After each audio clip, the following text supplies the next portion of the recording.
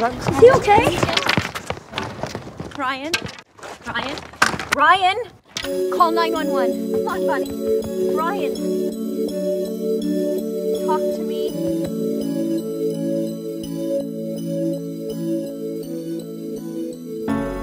So SADS is an acronym. It stands for Sudden Arrhythmia Death Syndromes and includes a variety of disorders that we're learning more and more about every day. SADS conditions refer to a group of diseases that interfere with either the electrical or muscle systems of the heart.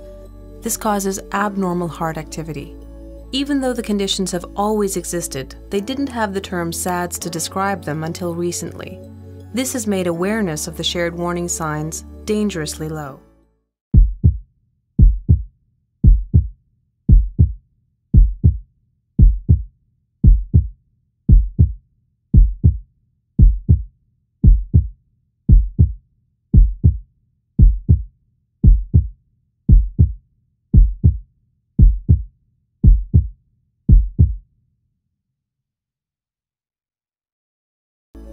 The SADS conditions seem to be characterized by an increased incidence of warning signs such as fainting during exertion, fainting during excitement or agitation, or a family history of those sorts of faints or sudden death.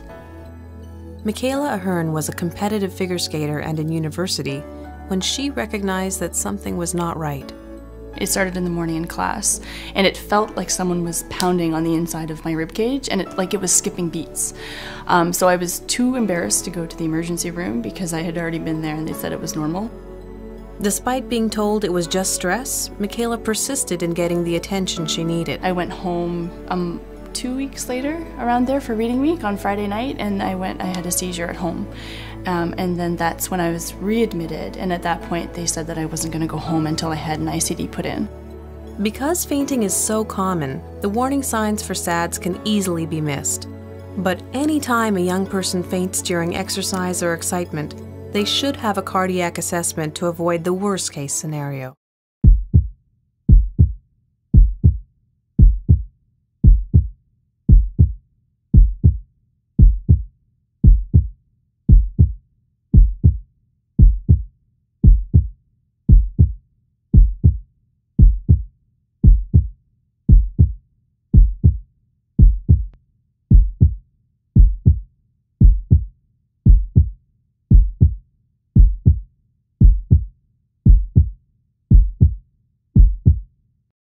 I think it's one of the most You may recognize Dr. Greg Wells from his work explaining issues affecting elite athletes during the Vancouver Olympics. He's familiar with SADS because of all the high-profile deaths that have happened in athletes, and he wants to get the word out that this affects people all across the board. We're at a point now where society is becoming aware of sudden arrhythmia death syndrome. Unfortunately, it's happened because there's been a number of high-profile cases in the media. People might think that it's mostly a problem that athletes have, but the reality is that the athletes are the ones who are in the news. Fainting during exercise isn't normal. Dizziness during exercise isn't normal. Those are the warning signs that need to be taken seriously so that we can make sure that if there is an underlying problem, it is diagnosed properly, and the young person who's involved in physical activity can return to participation safely. For 6 years, we were outpatients at our children's hospital. Many visits, many phone calls and messages to neurologists, to cardiologists with Jessica. But the last time we were there was about, I guess about 6 or 7 months before she passed away, and he turned to Jessica and he said, "You need to go home and learn how to breathe through this." And he turned to me and he said, "And don't waste your money on an ambulance." Every time your daughter has an episode?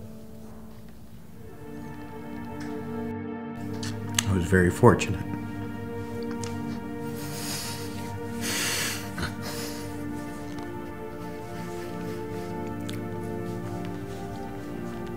My last words were, "I love you." Parents, coaches, teachers, people who are aware of a warning sign having occurred, get that young person referred to a physician, preferably a specialist with familiarity with these conditions. It's a treatable disease. It's treatable.